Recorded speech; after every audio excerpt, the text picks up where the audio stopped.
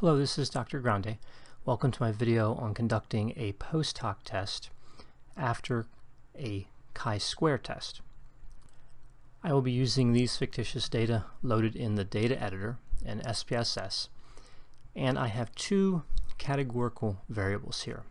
One is named method, and it has three categories, and the other is outcome. It also has three categories.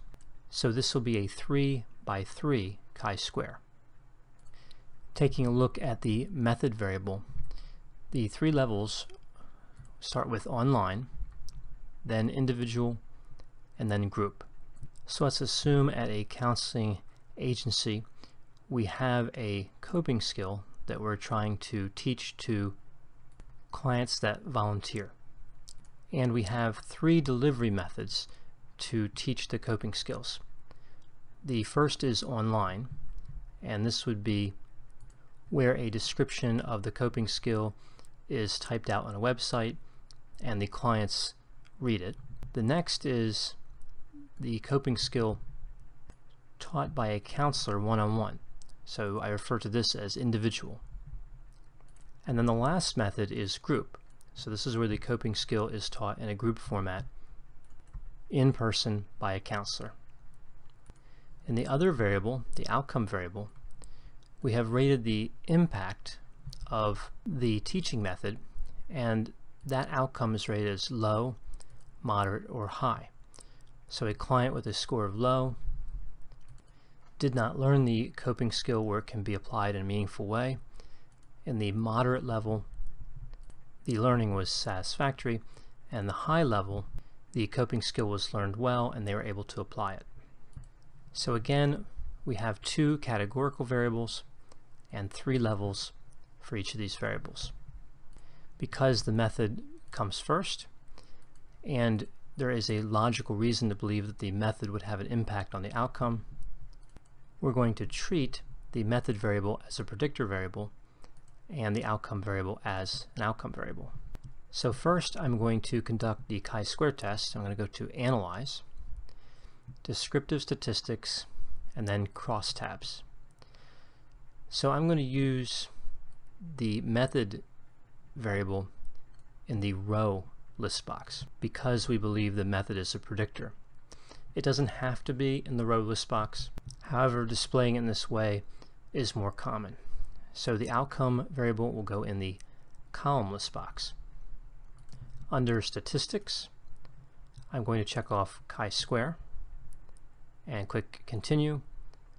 Under Cells, I'm going to click Expected under Counts, and under Percentages, I'm going to check Row. Click Continue, and then click OK. So we can see from the first table, the case processing summary, we have no missing values. We have a sample size of 90. I'm going to come back to the method times outcome cross tabulation. First, going to go down to the chi-square tests table, and we can see here we have the Pearson chi-square and the value of the statistic 11.1, 4 degrees of freedom, and we have a probability value here of 0.025. So we have a statistically significant finding. However, we've conducted 9 separate analyses here. So we're not sure for what combination or combinations of these variables we have statistical significance. We just know that overall we have a statistically significant finding. So we need to conduct a post hoc test to identify the significant difference or differences within this chi-square. So in order to conduct a post hoc test, I'm going to go to Analyze, go to this selection right from the output view, but you can also go back to the data editor. Descriptive Statistics and crosstabs. This is the same dialog that was open before. You can see the variables in the row list box and the column list box. And under Cells, I'm going to add under Residuals the Adjusted Standardized Residuals. I'm not going to make any other changes. Just click Continue and then OK. So this output looks similar to the first output. The only difference is we have the adjusted residual below each one of the methods. So an adjusted residual score for each combination of method and outcome. This adjusted standardized residual is a z-score, and we know that the z-scores associated with the alpha of 0.05 or 5% would be negative 1.96 or 1.96. So less than negative 1.96 or greater than 1.96. However, that's before the Bonferroni adjustment. If we evaluate just based on negative 1.96 or 1.96, we are at an increased risk of having a type 1 error. That is, finding a difference when there is no difference. So we don't want to make an interpretation based on these z-scores. We want to convert them to probability values. So before I do that, let's take a look at these data and try to determine where the difference or differences may be. So if we have the online level of the method variable, and we look at the percent within method, we have 43% for online had a low amount of learning, 33% had a moderate amount of learning, and 23% had a high amount of learning. I'm going to skip down to the group level here of method, come back to individual. You can see group is fairly similar to online. 40% with a low amount of learning, 40% with a moderate amount of learning, and 20% with a high amount of learning. The level that stands out here is the individual level of the method variable. In the low learning level, we have just 10%, with moderate learning 43%, and with high amount of learning 46%. So we may suspect a statistically significant difference at the individual level of method and the low level of outcome, and perhaps at the individual level of method and the high level of outcome. If we look at individual and moderate, we can see the count was 13 and the expected count was 11.7. So they're very close to one another. So we would not expect to find significance at that combination, the combination of individual and moderate. So let's take a look now at how to generate the associated probability values. I'm going to demonstrate two ways of doing this. One in Excel, which is a fast and fairly efficient method, and the other using SPSS. And that method will produce the same results. It just takes a little longer to complete. So first I'll demonstrate how to calculate the probability values using Excel. I'm going to right click on this method times outcome cross tabulation and copy, and then move over to this empty Excel worksheet and use Control V to paste. And I'm going to resize this C column and change the row height so this will fit a little better. I'm not going to need the total section at the bottom, so I'm just going to delete those rows. And I'm also going to remove the lines up here under Home and Font. Take those borders out. Then I'm going to create a new row under each adjusted residual row. So I'll right click here, insert, and then right click here and insert, and there's already an empty row under the last adjusted residual, the one for group. So I want to calculate a new alpha value. I'm going to do that first. I'm going to use the Bonferroni correction. So it's going to be the alpha value we would normally use, which would be 0.05. I'll input 0.05, and I want to divide it by the number of analyses that I conducted. In this case, we had 3 levels of method and 3 levels of outcome, so that's 9 analyses. So it would be equal sign alpha and divided by 9. So the new alpha is 0.0055. So then to calculate the probability value associated with each Adjusted Standardized Residual, I'm going to move below the adjusted residual value and enter in a function. So the equal sign, and the function I'm going to use is chi square distribution right tail. So chi.dist.rt. And this function has two arguments, x and degrees of freedom, which in this case will be 1. So how do we convert the adjusted standardized residual so that we can get the chi-square value?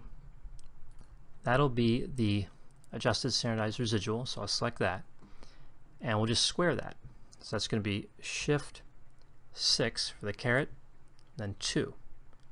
So it's that adjusted standardized residual, that z-score, squared. And then comma, degrees of freedom is equal to 1.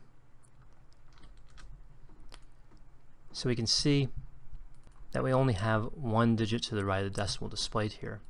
So I can change that up in the home ribbon under number, and then I'll autofill that to the right. And we have the probability values associated with these three adjusted standardized residuals. Control C on cell D8, and I can just paste this with Control V into D13 and D18 and autofill for the other levels of the outcome variable. So here we have 9 probability values, and I'll highlight these so they stand out a little more. And we want to evaluate these probability values against the adjusted alpha, the alpha where I use the Bonferroni correction. So instead of 0.05, it's 0.0055. And we can see there was only one count that has a statistically significant finding. That's the individual level and the low level. There were 3 clients that had a counselor teach them the coping skill individually and had a low learning outcome. The expected count was 9.3. And we can see here the probability value 0.002, lower than 0.005. The high amount of learning for the same level of the independent variable method, the individual level, was another area that looked like it could be statistically significant. However, this finding, 0.01, is greater than 0.005, is not statistically significant. So how can we calculate these probability values in SPSS? I'm going to show you how to do that. I'm just going to use one adjusted standardized residual. To calculate all of them, you just need to copy each adjusted standardized residual over to a new variable. But again, I'm just going to use this one value. So I'm going to go up to the formula bar and press Control C and copy that and move back to the data editor. I'm just going to use the same data editor that contains the data from the chi-square for this example. And I'm going to create a new variable just by hitting Control V. And next I'm going to go to Transform and Compute Variable, and the name of the variable is going to be p-value. For the numeric expression, I'm going to go to the function group and move down to significance and select the first function, which is sig.chisq. This requires 2 arguments, quantity and the degrees of freedom. So for the quantity, it's going to be the new variable I created squared, just as I did in Excel. So to square this new variable, I'm going to use this key on the bottom left of the number pad. It has 2 asterisks, and that will raise this variable to a power, and that power is going to be 2. So we're going to square it. Then for the degrees of freedom, it's going to be 1 degree of freedom, just as I did in Excel. Then I'll click OK to create this new variable, move back to the data editor, I want to change the number of digits to the right of the decimal that are displayed. I'm going to go to Variable View and to P-value, decimals. I'm going to move this to 5 decimals. Go back to the Data View. And we can see the P-value 0.002, the same result we had with Excel. And again, if you wanted to convert all 9 of those p-values, you would copy all the adjusted standard residuals into this new variable and use the same transform compute variable, and it will calculate all 9 p-values at the same time. I hope you found this video on conducting a post hoc test after a chi-square test to be useful. As always, if you have any questions or concerns, feel free to contact me and I'll be happy to assist you.